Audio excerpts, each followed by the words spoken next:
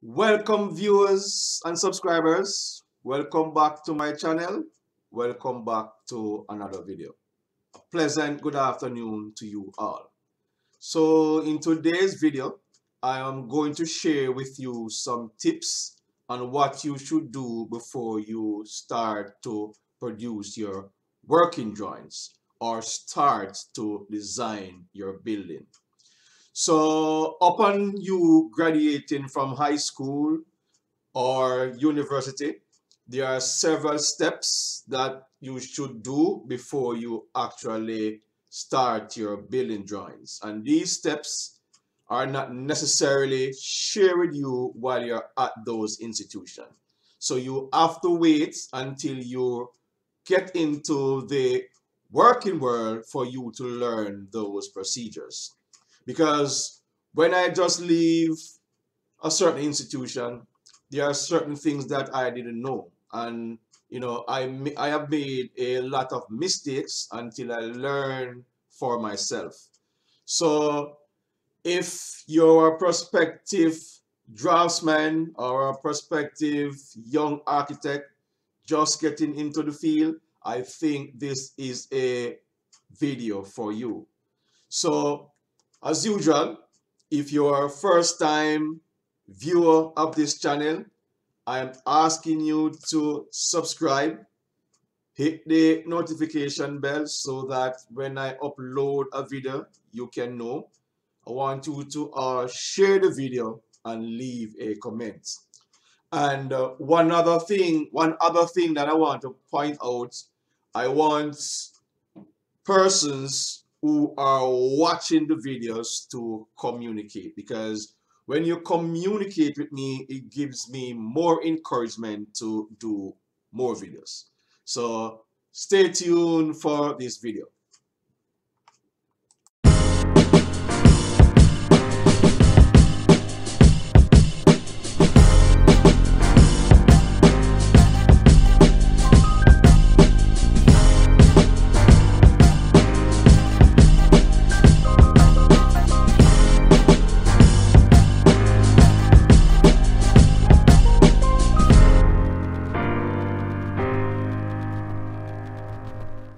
So in order to prepare your working drawings as a first-time draftsperson or prospective architect, if this is your first drawing, the first thing you want to request from your prospective client is the title of the land, right? Because what the title stipulates, the title is going to tell you what type of structure can be designed on the land. The second important feature of the title is that the title is going to give you, the draftsperson, the different setback of the building to the property line. So some title will give you the setback from the eave, and some title will give you the setback from the building. And what is the building eave? The building eave is what we call the overhang, the roof overhang. So you set back your building from the eave to the side boundary, from the eave to your back boundary, and also from the eave to the center line of the road. And the title is going to stipulate to you how much you should set back the building from those respective boundaries, right? Some title may give you also the setback from the edge of the building itself, but that is why it is very important that you read the title carefully and you will know how to proceed. The third important feature of the title, and as a young person getting into the field, this is very, very critical for you to know. The title establish ownership, right? So you would want to design your building and draw your building for a person that is the rightful owner of that property, right? And you want to ensure that the same name that you're doing the drawings for is the same name that is reflected on the title, because you do not want to go and produce a drawings, right? And then On the drawings is one name and on the title is another name. The price council is going to ask you to rectify that discrepancy. So you need to tidy up that before you get into that. That was one of my mistakes when I just start into the drafting business. I used to make those mistakes. So look out for that. So for those of you who have never seen a title before, I'm going to show you what a title looks like. So this is what the title looks like. So here, so a title looks like this. So I don't think this is really necessary to read all of it, but I'm not going to go through what is written here now. But if you want to know more, when you get your title from your owner, you read it, and I implore you to read it more than once and make notes. So the second part of the title, which is quite critical, is the restrictive covenant. And I tell you how important the restrictive covenants are. So this title has, I think, 17 restrictive covenants, right? And if you pay attention to note to 13, right? 13 right here. It's where it says no building other than one private dwelling house with appropriate outbuildings thereto shall be erected on the said land, right? So if you read your title and you see information like that, and the client comes to you and wants you to do an apartment complex or a multifamily complex or a public building, that's a no-no, because the title here stipulates item 13 that no building other than one private dwelling house with appropriate outbuildings thereto shall be erected on the land, right? And I think if I let me look for the setback of this building, I think, let me see if I can find it.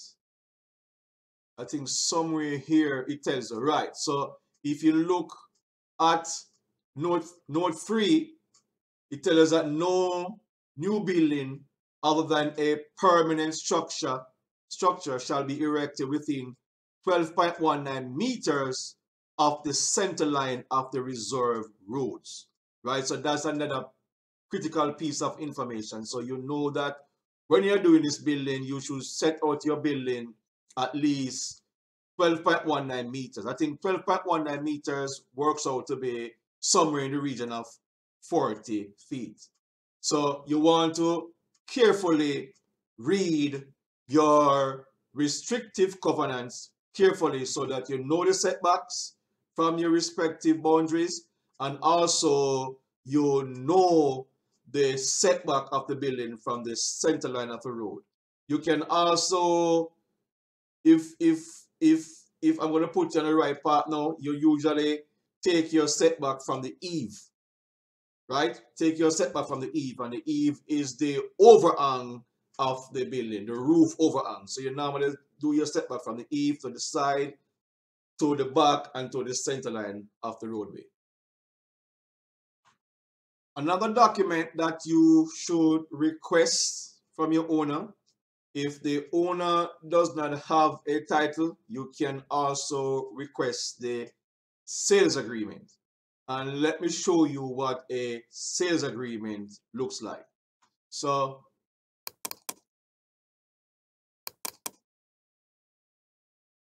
this is what a sales agreement looks like.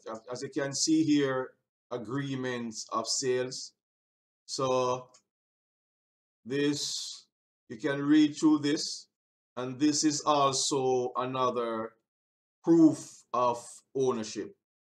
So the sales agreements can be used as a substitute for the title. So this is what a sales agreement look like. So in the event if the client cannot produce the title, the client can also produce the agreement for sale. Yes, and in addition to the sales agreement, so you have the title, or the sales agreement, the next important documents, which is very, very critical to request from your owner, is the survey ID report. So let me show you what the survey report looks like. So this is the survey ID reports. So this is what a survey ID report looks like. So this is the shape of the land here, right? So this is what a surveyor's ID report looks like. Another important document that you can request in addition to your survey report. So usually when you're doing your drawings, right, you should visit the site. And why is it necessary for you to visit the site? You visit the site, to determine the orientation of the building on the site. You visit the site to see the contour of the land, if the land is sloped to the back, to the side, or to the front. And also if the general surrounding have any features that you might want the building to reflect, or to, or to where to place your balcony, what features you should utilize on the land to enhance the building or to improve the aesthetic of the building. So if you go to the site, right, and you observe that the site is sloped, right, you can request from the owner to get a surveyor involved to do what is called a topographical survey. So I am going to show you what a topographical survey looks like. So a topographical survey looks like this. So these are all the contour lines on the property here, right? So depending on how you set out your building, whatever line your building touch, that's the elevation at that point. So I will have to do a separate video to show you how to interpret the different elevations on your project site. But this is what a topographical survey looks like. And I want to point out to you too that some clients, they do not have the financial resources to get a topographical survey done, because oftentimes I get a topographical survey from my surveyor and the cost is somewhere between 80 to 100,000 Jamaican dollars. So I'm imploring you, if you visit the site and the site is relatively flat, do not ask the client to get a topographical survey done, right? If the land is flat, or even if the land is gently slope, the slope is not that great, do not ask the client to get a topographical survey done, because some clients do not have the money or the financial resources to do that. Yes, it would be ideal to get the topographical survey done if the land is slope, because if the land is gentle slope, the finished flow level is going to be at a certain height, and you will want to reflect that so that the quantity surveyor can accurately calculate the amount of concrete blocks that you're going to need to complete the building. But for me, I have been doing it for so long. Generally, I go to a site and I visit. If the land is gently slope, I can basically estimate how much slope is it. Or if you have a good builder, you can carry the builder to the site and ask the builder to do level. Just drive a peg from the center line of the road and offset it to what the title said, and you if you estimate the length of the building, you can, from when you take that center peg and you stretch your card line and you hit where the building is going to start, you put your card line there and you level it to the length of the building that you're going to design, and you measure the slope, you measure the depth of the slope, and then you can get some idea as to how much the land is slope. Those are little things you can do to eliminate costs and to reduce the costs on the client, because the typical Jamaican doesn't have the money to do all of these things. You know what I mean? But if you're going to do like a big commercial building, I doubt that as a young drafts person, you're going to get that to do. But in the event, you can do little things. You can check, you can check your own levels, you know, in order and to eliminate the client employing the services of a surveyor to pay them that amount of money. So these are some tips that I'm sharing with you. And another thing that I want to share with you, the reason why it is important to have your surveyor diagram. The first thing you should do as a drafts person, after you have gotten your proof of ownership and you have gotten your surveyor diagram, the first thing you should do drawing wise is to plot your surveyor's diagram, right?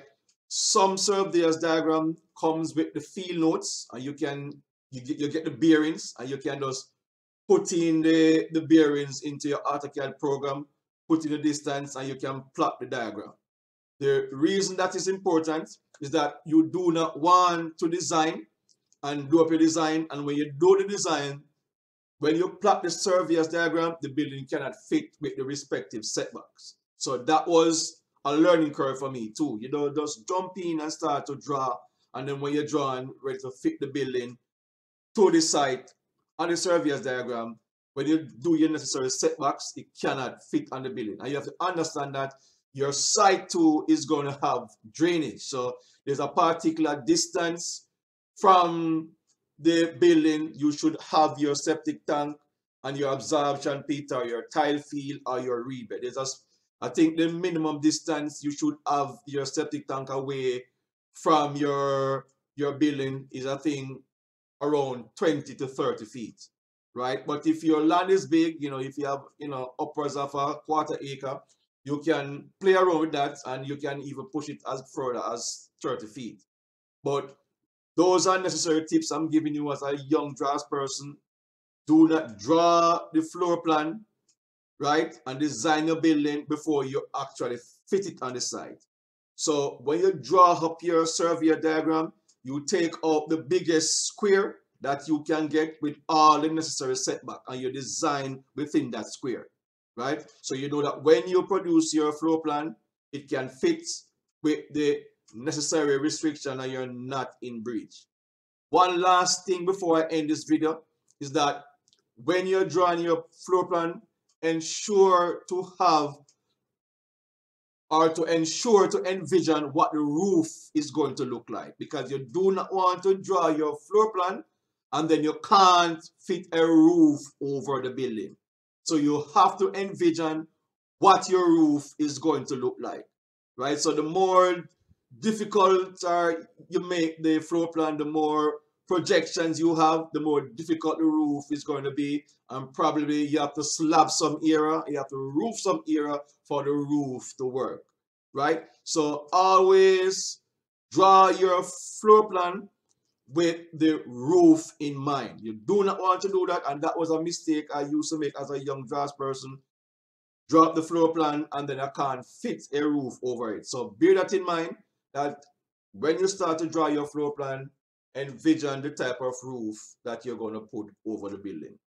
So I hope this video serve the purpose for young people who want to get into the profession and want to draw their first building plan.